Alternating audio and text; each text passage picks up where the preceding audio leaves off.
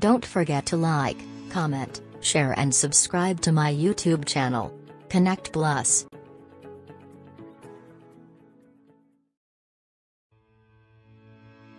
Student's Book, Unit 7, Lesson 1, Exercise 2.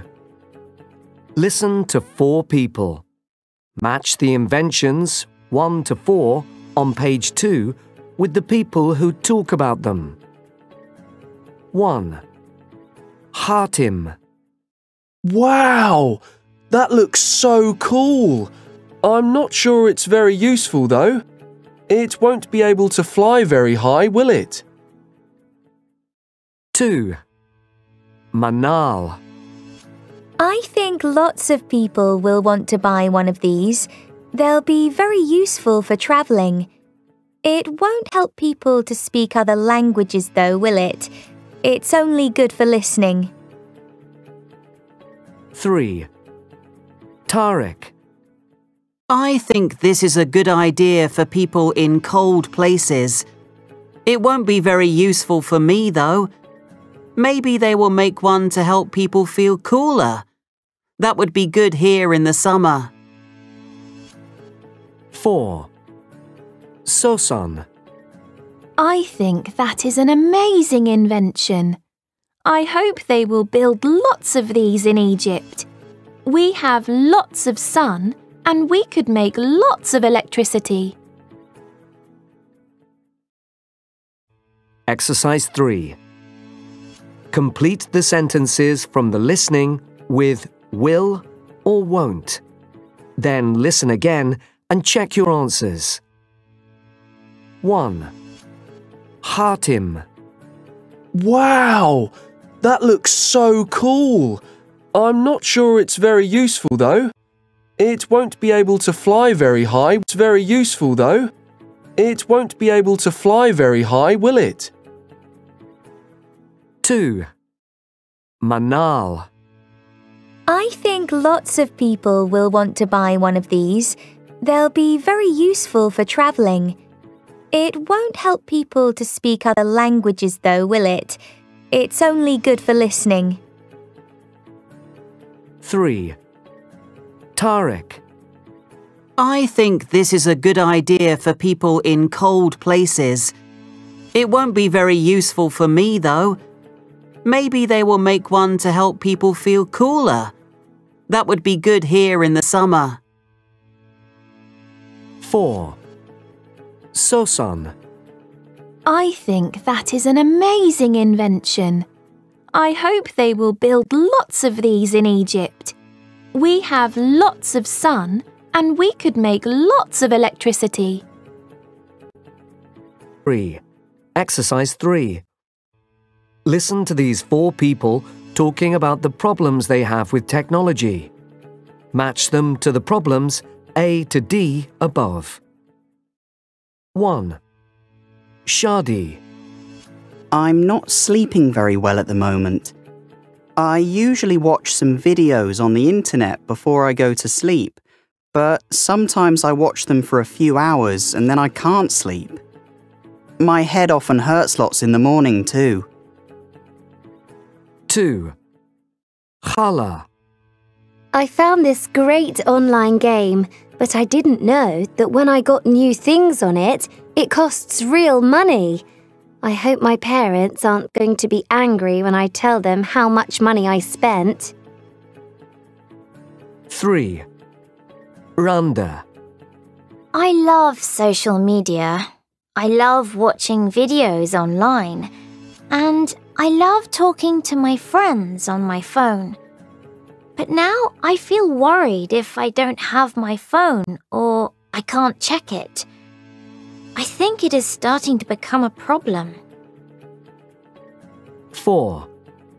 Adam. My friends and I like to put funny pictures online, but when I share a photo, everyone says my clothes are not cool or my hair looks strange. It makes me feel sad. Exercise 4. Now listen and complete the advice an expert gives to the people in Exercise 3. 1. Shadi, watching videos before bed is not a good idea. You should try not to take your phone into your bedroom at night. 2. Khala, you need to talk to your parents. They should check that you can't buy anything when you play games online. 3. Randa, it is important not to become addicted to technology. If you feel you can't live without your phone, you should try taking a break every day for an hour or more. 4. Oh, Adam, they don't sound like good friends. Talk to them in real life and tell them how it makes you feel. If they don't change, maybe you should find some new friends.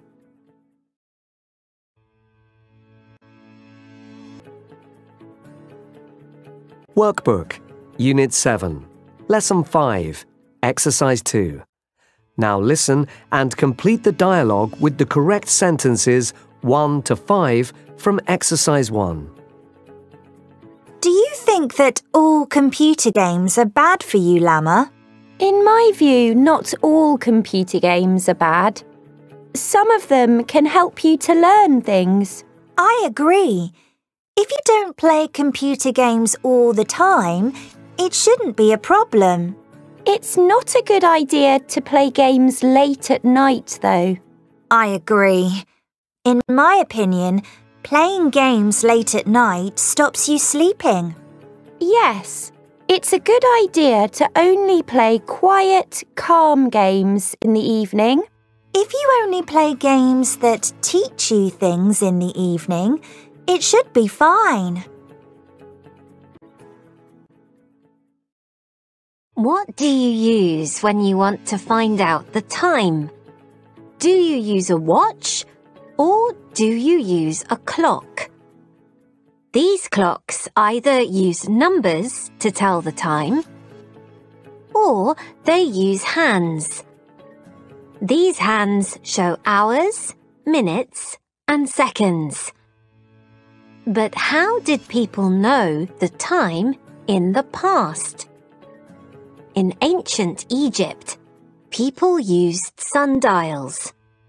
Sundials use the position of the sun to tell the time. Then, in the year 1524, a scientist from Damascus called Taqi al-Din invented a watch that looked like the watches of today. It had 3 hands to show hours, minutes, and seconds. It was also small, so people could carry it with them.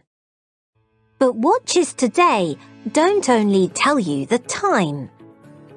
Some watches will say that you should do exercise if you are sitting at a computer for a long time. And some have apps, such as maps, that will give you directions if you are lost. What will the watches of the future be like?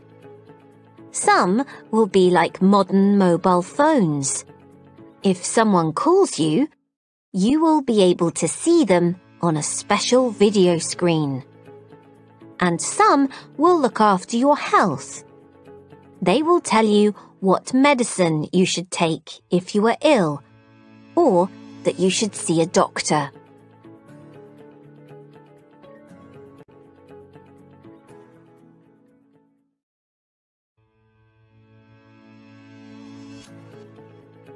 Thanks for watching and goodbye.